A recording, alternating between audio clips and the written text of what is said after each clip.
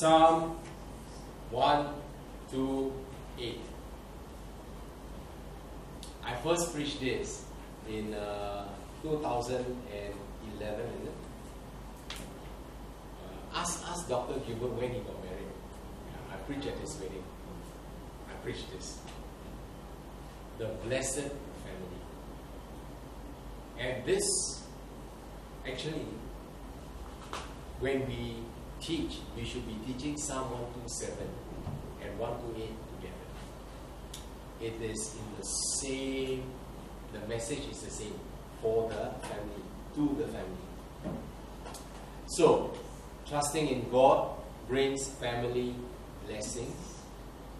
And here we have the picture of a productive farm, a hard-working farmer, and his faithful wife, and then children.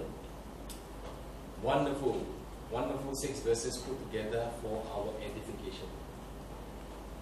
So a Song of Ascents didn't tell us who is the author.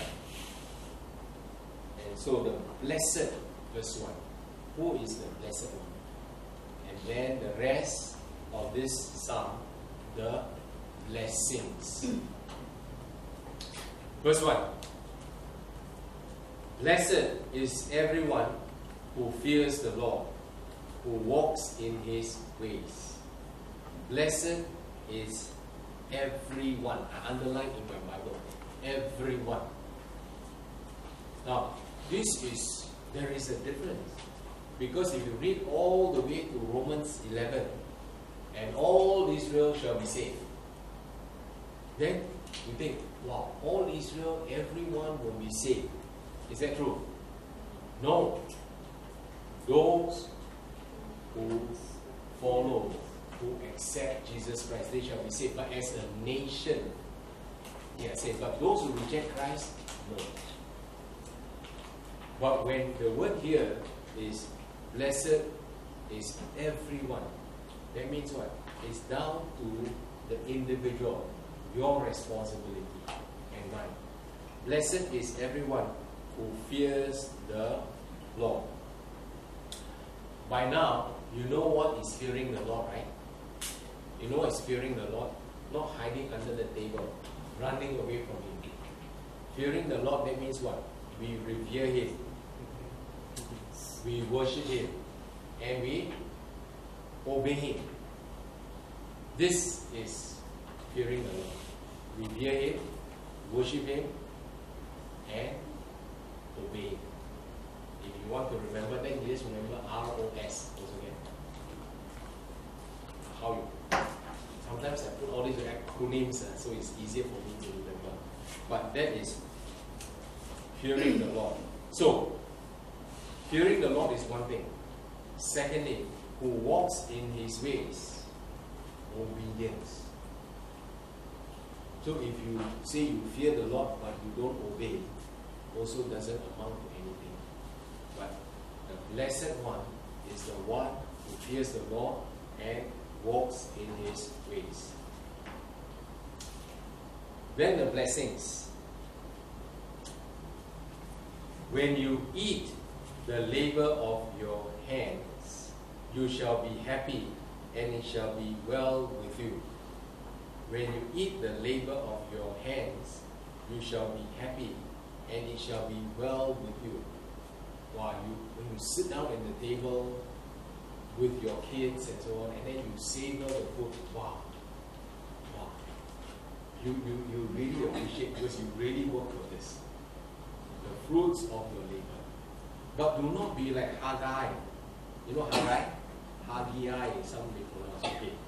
You turn to Haggai, chapter 1, verse 6. This afternoon, I'll be preaching at the evening service. I'll be touching a little bit on Haggai and Zechariah and something. But what happened was, the people of Israel, they were in exile. And then Nehemiah brought them back. And they first built the wall, right? They rebuilt the wall, Hezekiah. Now, 18 years later, after Nehemiah came back, then Haggai came back from exile. And he came and he found that the people had been very discouraged. They have been neglecting. After they built, they get tired. The temple, the wall may be ready, but the temple was in disarray. It was in ruins and broken down and so on. So what they did was they stopped building the temple and they neglected the reconstruction of the temple for about 16 years. And they started to build what? Build their own HDB, build their own bungalow, build their own house. And so Haggai came back and he said, hey, first you build the Lord's house. Remind them to go back to what they were supposed to do. And meanwhile, as you neglect the Lord's house, what has happened to you? You look in Haggai chapter 1 verse 6. You have sown much and bring in little. You eat, but do not have enough. You drink, but you are not filled with rain. You clothe yourselves, but no one is warm. And he who earns wages to put into a bag with holes. True. Some people say, every month I earn, but I don't know where the money went to. Never enough. ATM, TTT, take out the money by the middle of the month. No more. Waiting for the next paycheck. That is not exactly a very state of blessedness. But here in Psalm 128, blessed, the blessed one, when you eat the labor of your hands, you shall be happy and it shall be well with you. So this farmer has been working hard, and this farmer has been blessed. He has a very fruitful farm, and he eats and he's happy and he's prospering. So as I mentioned, you read all this, you go and read Deuteronomy 28, verses 1 to 6, the promises of blessings are all there. Verse 3, what else? Blessings. Your wife shall be like a fruitful vine in the very heart of your house. Your laubor shall be like a fruitful vine. You know, vine and olive, when you go to Israel, you will know they are a very major part of the daily living of the Israelites. Their food, their ingredient, and so on. Vine and olives, very important. And so here, and she is like a fruitful vine. And vine is also a picture of joy. Picture of joy. When they have wedding and so on, they have from the fruit of the vine, they make wine. So your wife is a bringer of joy to you and to your household. In the very heart of your house. Now, in the PMC, I tell them, your home is your wife's castle. You ask any woman, any wife, whether it is a small house or big house, that is her castle. You understand? How she wants to put out the curtain in colors that you don't appreciate. You know, she put potted plants in this and that and so on.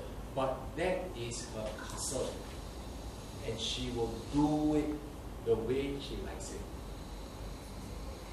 But when that is not her castle, then we have a problem. Now, some people come back to me and say, hey, you tell my kids not to stay with me.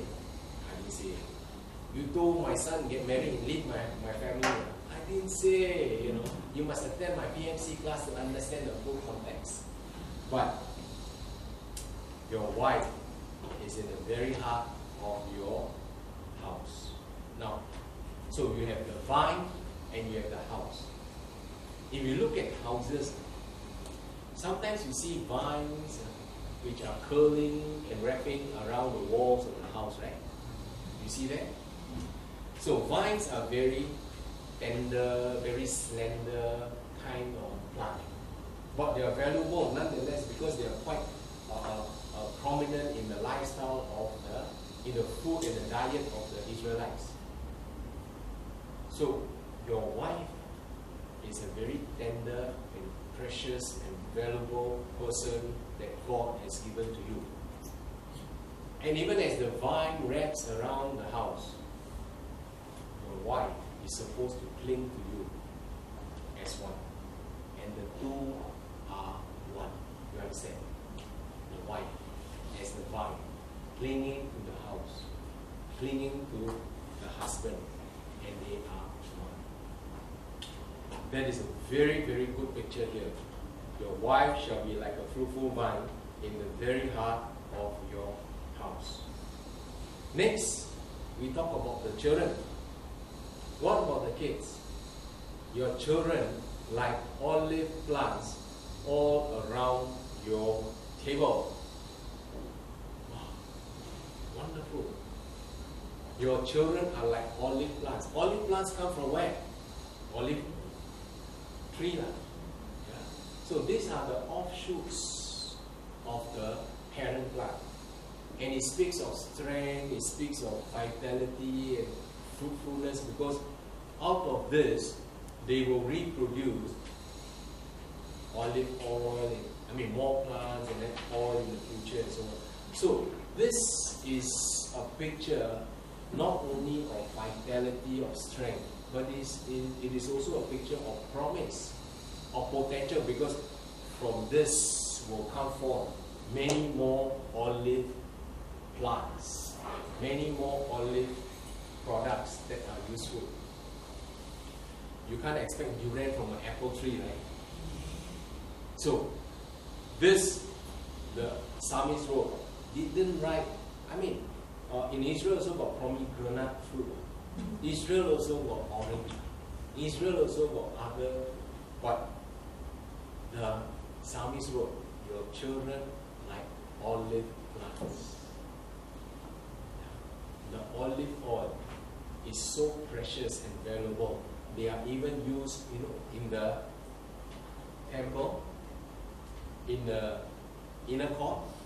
You have the menorah, the candlestick, and then the candlestick are lighted with what oil? Olive oil, precious. Your children are like olive plants all around your table. How good it is when you come for a meal and then you see your family is there at the table. It's not a quiet meal. But today we come to the table and then we are all doing WhatsApp. So at the family table we avoid playing with the phone.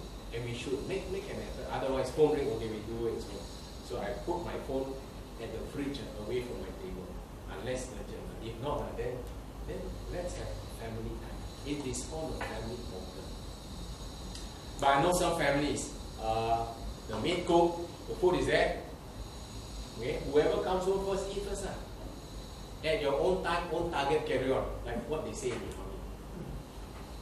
But in our family, unless the kid is in university, got lesson, got lecture or whatever overseas, but those who are able, we come back and we have dinner together. Lunch is because we are working, but dinner we will have together. Weekends we will always go out and have a meal together. Okay? You look at Job 29 verse 5.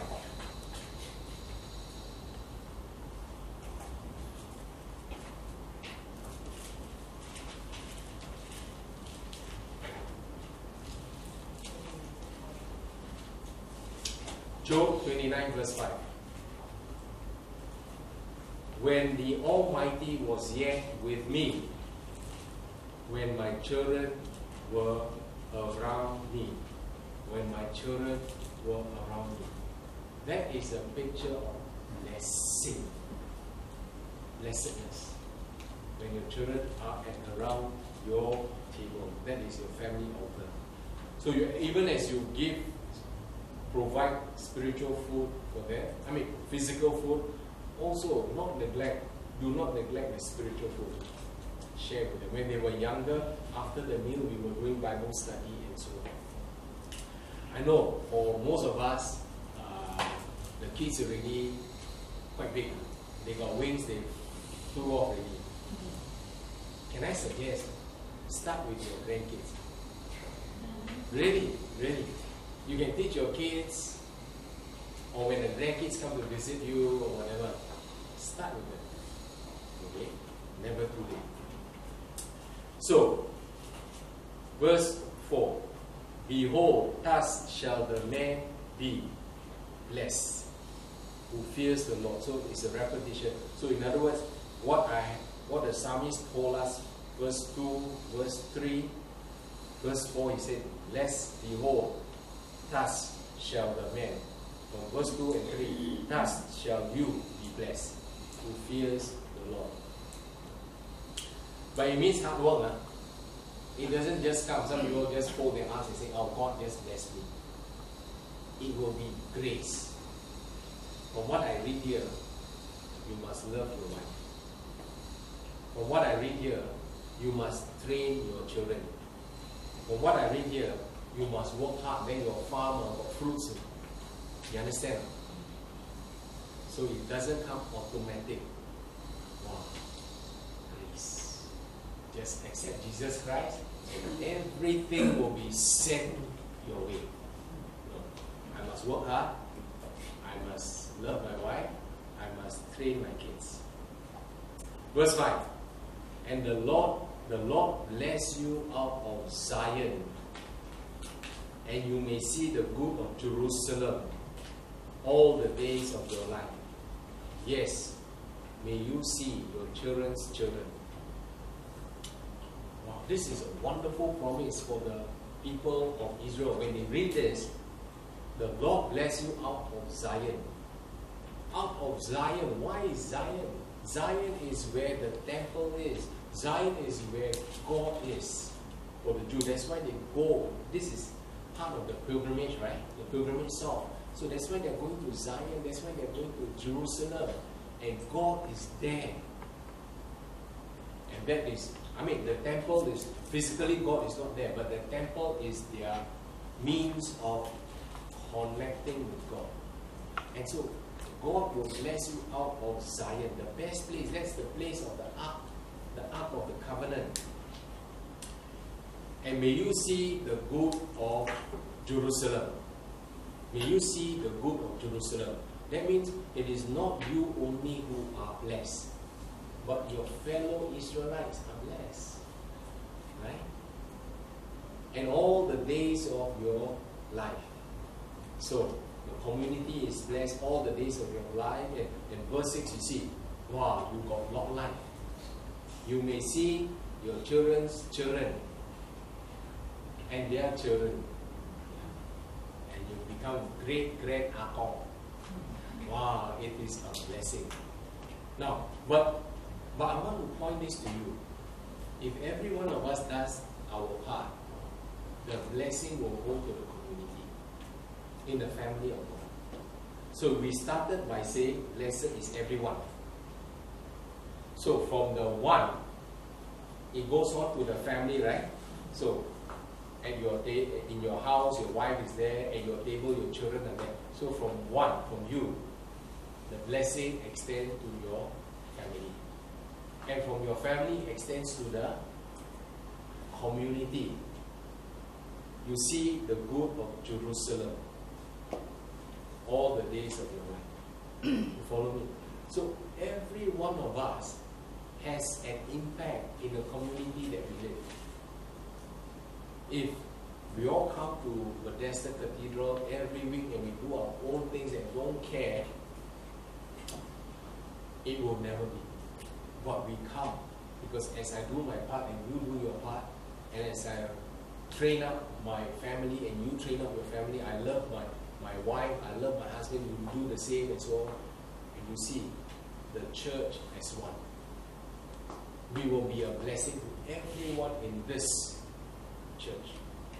And of course, God willing, to the rest of the community in Chai Ching and elsewhere. Okay? So this is really, really a wonderful psalm. And if you can read this 127 and 128 together, beautiful. The last part says, peace be upon Israel. Peace. Now, is Israel enjoying peace now? No, not yet.